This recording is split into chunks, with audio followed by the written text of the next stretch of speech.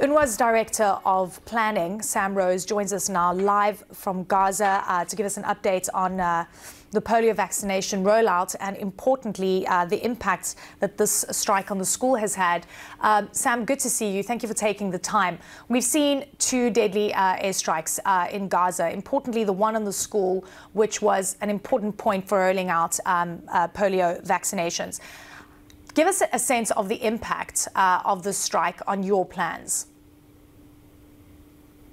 Absolutely. Thanks for having me on. I mean, this school was one of 29 points that we were going to use, centres that we were going to use for the first day of the polio vaccination campaign today, in 4 health centres across central Gaza and 25 schools. And of course, given the horrific, tragic, harrowing events of what happened overnight, with reports of 22 people killed while they slept, majority women and children, we've not been able to administer the polio campaign at that school in circumstances like this. And you know, we've had hundreds of occasions and hundreds of incidents over the past 12 months when our schools have hit. We've got a very kind of routine mechanism for providing immediate care for those who've been affected, whilst the emergency services also tend to the high numbers of casualties. So immediate human impact, obviously.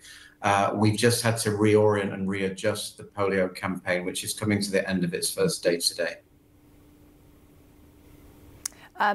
Give us a sense of how the rest of the polio vaccination campaign is going on right now, how successful it'll be, and now that you've lost one of the sites, what that means overall for ensuring absolute immunity in Gaza.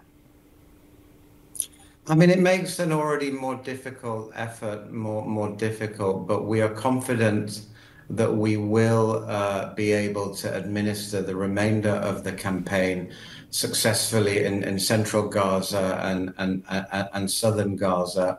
During the hours of 6 a.m. to 2 p.m, pauses have been agreed, pauses in fighting, pauses in the issuance of evacuation orders forcing people to move. In the first round of the polio campaign, those pauses held, but what we saw during that campaign and what we saw so horrifically overnight, both in the school in Nusayrat and in a hospital courtyard in Deir al-Balah, just a few kilometers away, where again, tragically, civilians died and were smothered and asphyxiated underneath plastic sheets as a result of military operations, is that we can vaccinate children against polio, but we can't keep them safe from everything else that's killing them right now in Gaza. That's the real tragedy of all this, tragedy that we even have to be administering a polio campaign. But thanks to the professionalism of our staff, of ministry staff, of other staff from UN agencies and NGOs, we are confident that the campaign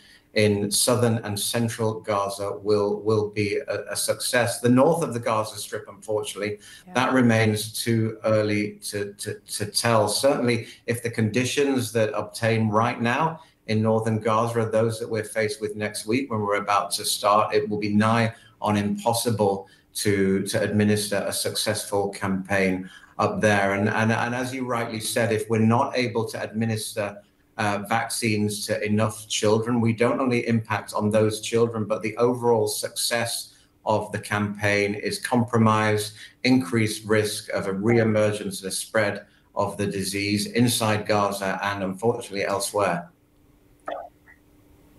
Sam, you highlighted something really important. You said that you can vaccinate against polio, but you can't protect the children and the civilian population against other externalities and the reality of these airstrikes.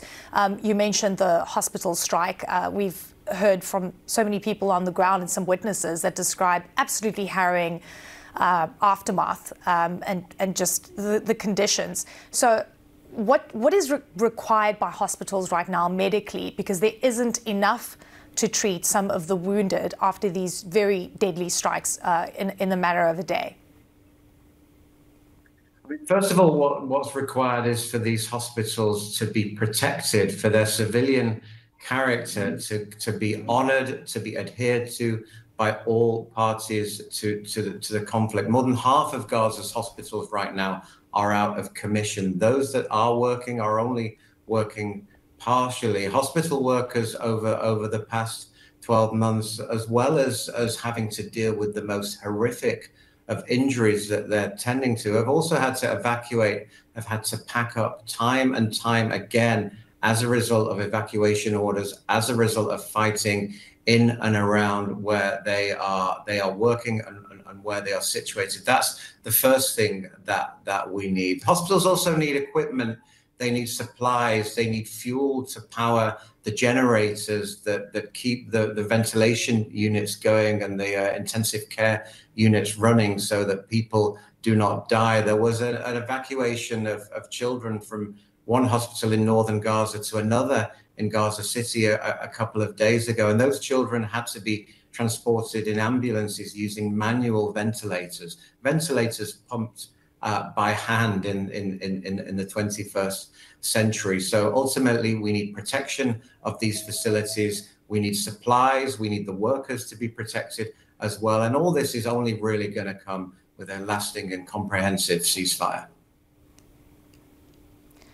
Sam, last week, the UN Commission released a report saying that it found war crimes and crimes against humanity in Israeli attacks on health facilities. And I wonder, from your perspective, being in Gaza, doing the work on the ground, dealing with the realities of this war, whether you think the international community is going to step up to alleviate some of the harsh realities that can be fixed by supplying more resources and, frankly, more food into Gaza.